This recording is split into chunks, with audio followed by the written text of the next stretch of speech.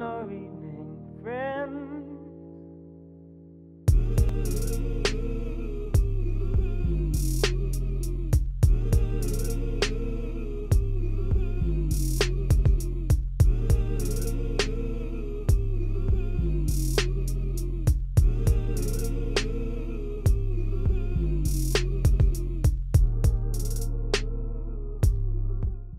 What's your name?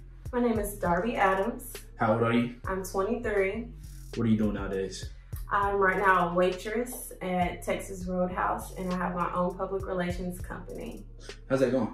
Right, it's going okay. It's small. I just started. I'll be a year in September. Taking a year to just do a lot of marketing and branding, so it's exciting. Okay, so this whole concept is talking to a younger or older version of yourself. Which one are you gonna talk to? I'm going to elaborate on my younger self and give some hope for the older me, actually. Okay, so what are you saying to the younger and older Darby? To the younger and older me, just being reflective on where I'm at now, where I've come, and where I plan to take myself in the future. So that's very exciting, because the younger me came up from a lot of circumstances. I'm an only child, and it is okay to be an only child and be understanding of things that have gone on around you. You are not your circumstances. Being that I lost my mom early at 12, it was very hard. It was something that I had to adjust to, and I just want to know that you can make it through that situation. There is nothing that can overpower you or beat you down. Younger me, you were hard-headed. You were so hard-headed, but you had so much love, and your mother loved you. You're blessed to have had a father to love you and provide, and you have to take those and strive, give hope for somebody else, and just know that there's a reason for everything. That is your biggest downfall. That is your biggest upbringing, to just know that you are not the same of who you were when you were a child. Younger you have so much instilled in you. You were brought up in a loving family, a big family. You were blessed to be spoiled as well as taught the right from wrong. Definitely coming up as a girl from Durham, you know, there was a lot of things that people looked at you differently about, being where you're from and how you present yourself. So going through life, just having the name of Durham on your back was hard. Then going through life without a mom, an older father, hint 80, that was something you just had to adapt to, just feeling alone in the world. And now growing up to be an aspiring entrepreneur and encouraging children in your hometown who don't have the skating rinks that you had to go to, or the parks to be safe in.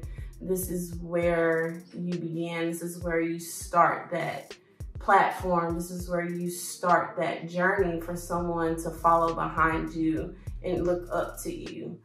Outside of the entertainment world, outside of reality TV. So just being able to take those circumstances and those trials and tribulations and carry into being the adult, growing into a loving mother, growing into a loving wife, having a business relationship as well as with your family and the people around you, being able to provide for my family the way my father has provided for me over the years until being an adult. I just want to be able to give back to those kids who didn't have anything to say that was positive for them in their life as I had for myself. Being able to say I traveled, being able to say I was able to come out of a cycle that was so deteriorating to the culture that I am, to the morals that I have. It has just been a roller coaster to be able to find someone who, you know, appreciates you, accepts you, lifts you is something that has taken a lot of spiritual finding, a lot of prayer. It's taken so many tears and lonely nights, and you have overcome that. Like, you have so much to smile for. You have so much to be proud of. Every day you go to work, someone's telling you how beautiful and happy and glowing you are. To come home with money in your pocket, knowing bills are paid and that your family is okay.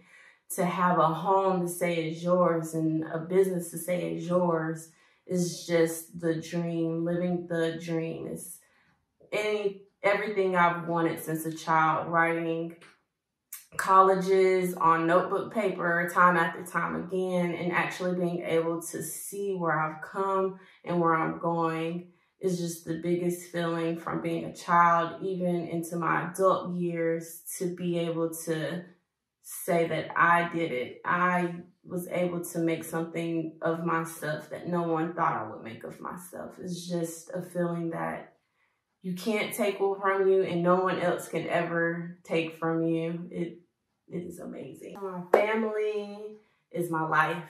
My family is everything to me. After losing my mom, my family definitely broke apart.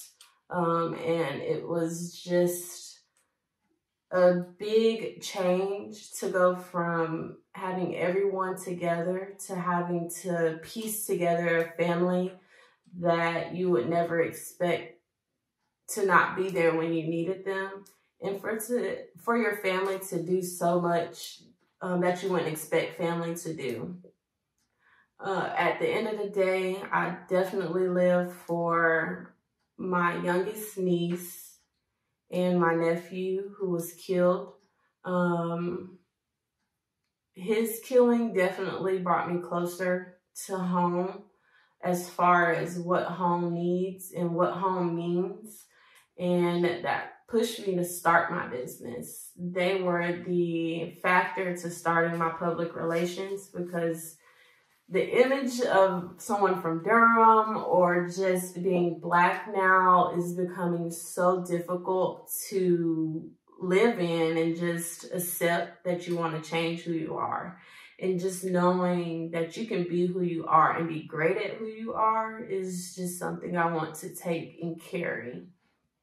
Losing my nephew was on my 23rd birthday. And that was a life changer for me. I don't play basketball, but I know the number 23 is pretty important. So it was just a lot of emotions that took over. And I realized something needed to be done, because it's become a norm for us to lose children. Their parents, they took me in when my mom passed away. So they're very important to me. And just for any parent who ever has lost their child, because my biological father has as well. I don't know that pain because I don't have kids, but I know the pain because they were like my kids. And I just fight for them. I have nothing to fight for myself, because I've taken everything as a reason that God has put me in a position to handle it. And I put it into the fight for others who don't want to speak up. You know, for others who don't think they can come out of living where they are, or the circumstances, the job they might have. It is definitely family that drove me to branch out. It was the community that drove me to go to Campbell University to get my first start and look into what life is outside of a county and a city. I got to travel. I got to meet great people who have supported me outside of attending the university. And I just only encourage people to step out of their bubble, because when I was in school, everyone told me to not go to Campbell. And I'm glad I did. I'm glad I looked away from social norms. And I'm blessed that I did, because I'm now in a place where I call my own home. I have my own career. I have a thriving family unit, both in the media and outside of like in a personal family. So I have really just been able to say, you know, my circumstances have really shown me what, you know, perseverance and hustle can do.